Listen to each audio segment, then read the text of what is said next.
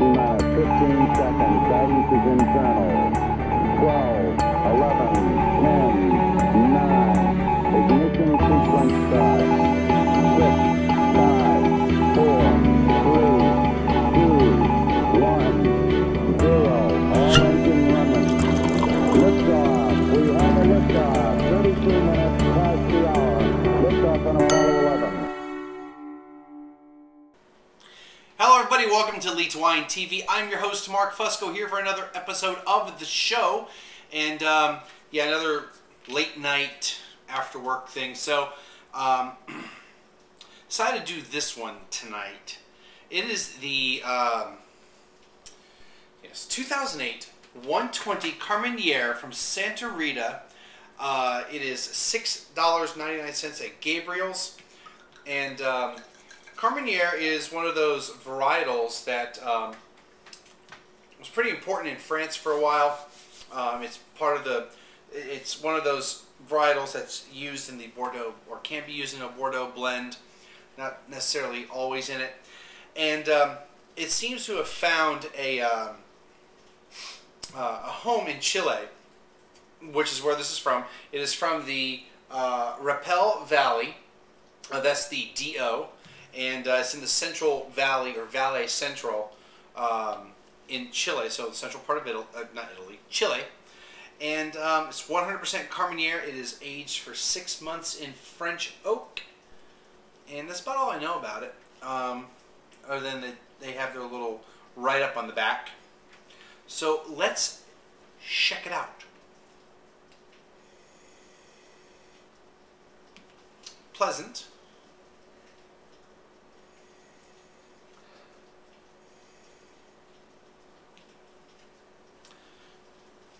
Hold on.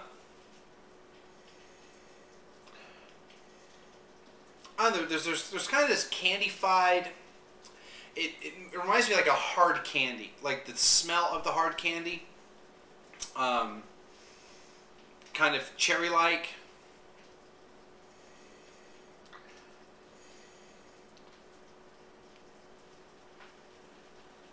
I just opened it, so it's not gonna have. It really hasn't had much time to really do any breathing here. It just reminds me of hard candy, of like a cherry hard candy, or maybe not really strawberry, but that type of hard candy that you'd smell, and you get a little bit of that confectionery thing, or almost not chemical but artificial type aroma to it.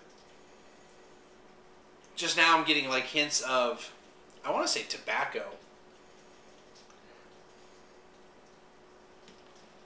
Maybe more of a smoke thing. So it's starting to open up some more as I'm really swirling it. Yeah, so let's see how it tastes.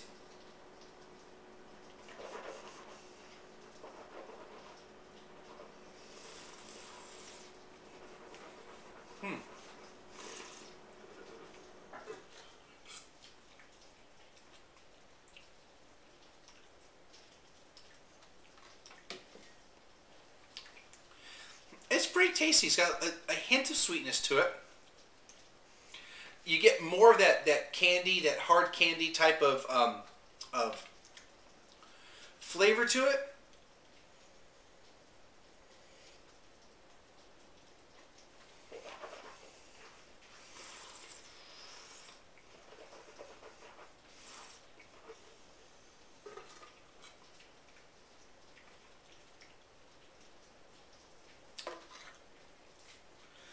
Maybe a bit of smokiness to it, so that might be where the tobacco thing's coming from. And there's a lightness to it. Not much tannin. You don't really get a lot of tannins coming at. There's a lightness to it, and according to their tasting notes, there should be a floral aspect to it. Rich one was ripe red fruit, fragrant spices dominate the bouquet on the palate. Fresh, light-bodied, elegant wine with a commanding fruity flavor around it. Soft tannins give away. Yeah, okay. I guess I pretty much get what they say in the back. It is light, but it's not like thin.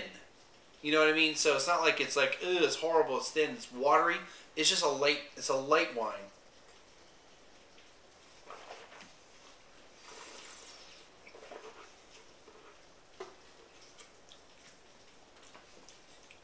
And a hint of feeling like, you know, you're at a picnic or a barbecue. I know you use barbecue a lot, but it doesn't taste like barbecue, but more like a picnic thing.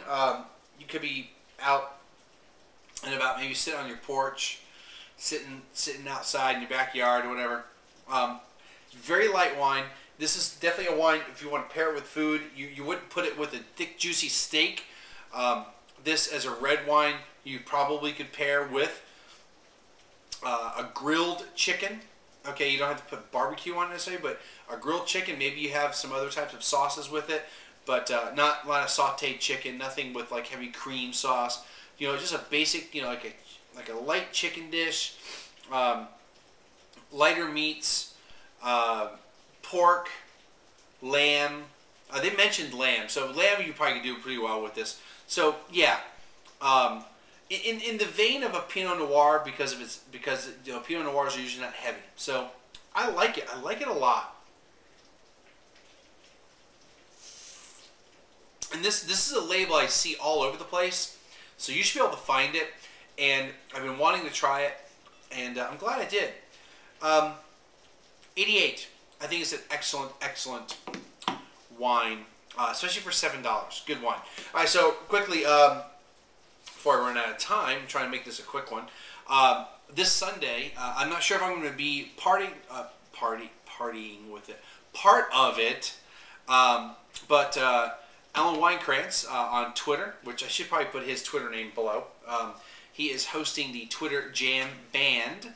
A few months ago, after the SA Tweet Camp, San Antonio Tweet Camp, he had like a little impromptu Twitter thing and a little jam band, and I couldn't go. I had plans that particular night. I had like a high school reunion thing, but it was like the whole decade of the '80s high school reunion. So it was kind of cool, actually. If you have a high school, all right. Anyway, so if you are involved with your high school reunion stuff and you want to do like a decade, you know, the 10 years type of thing, so all the 80s or all the 90s type of thing, it's kind of cool because, you know, obviously you had friends that weren't just in your class. You had friends maybe in a class or two ahead of you or a class or two behind you. So it's kind of cool to do that. Anyway, so I couldn't go to it because I had that, but so this Sunday I'm not sure if I'm going to be there, but Twitter Jam Band, it's to benefit Hugs for Holly.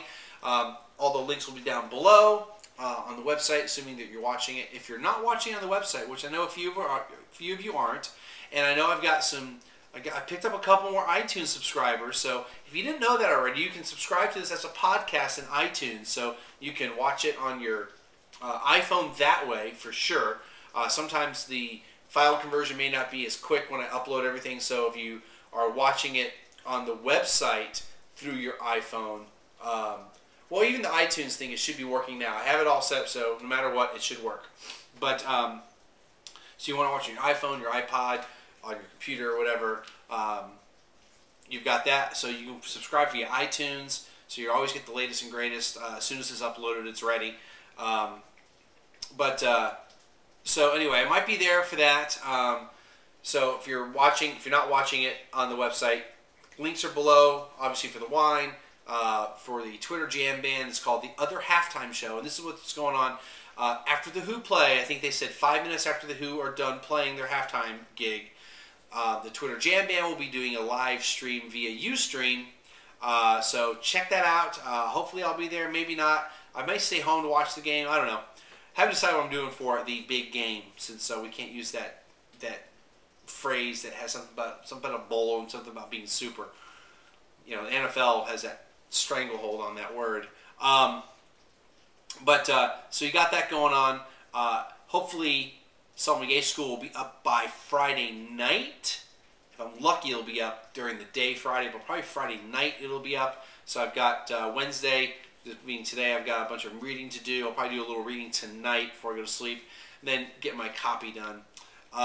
Swag, got that. Ads, follow me, friend me up, Facebook, Twitter, anywhere else. You've got all the big social networking things there. I think that's going to do it. We'll see everybody again on Friday.